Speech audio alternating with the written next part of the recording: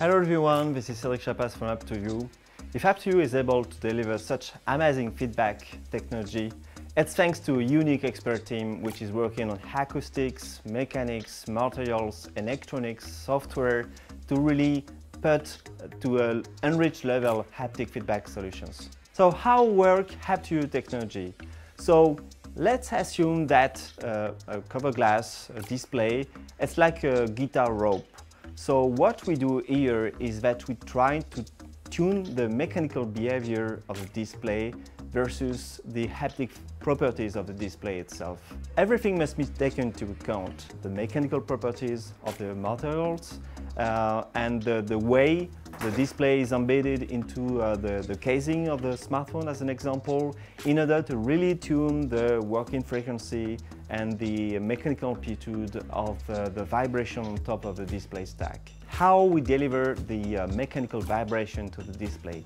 So we are using what we call piezo actuators. So piezo actuators are electrical components which have the capability to change the shape versus an electrical voltage which is applied to the actuator. Imagine the actuator which is bounded to the display. So if the shape of the actuator is changing, then the display is vibrating like a wave on top of the sea. And this is exactly what is occurring on top of the display stack. So the main difference with inertial-based solution is that you don't feel exactly the vibration because the amplitude of vibration is quite low in the range of 1 micrometer, so you can feel it directly. What you feel is the fact that the friction beneath your finger is changing in a real time. So now imagine you are on the beach, you have a waveboard and you are surfing on the wave. As long as there is water between your board and the sand, everything is fine, you can slide on top of it. But if the water is removing, then your board is in contact with sand, roughness and friction is increasing, and then you are stopped.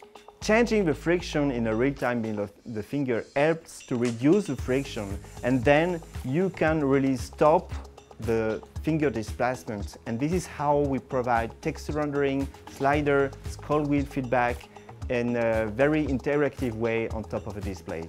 So now you're really able to understand what's the difference between Hap2U technology and other solutions, because we deliver really mechanical feedback below your finger, and in order to give you a realistic haptic feedback, when you touch a slider, move a slider, you will feel as it were a 3D one.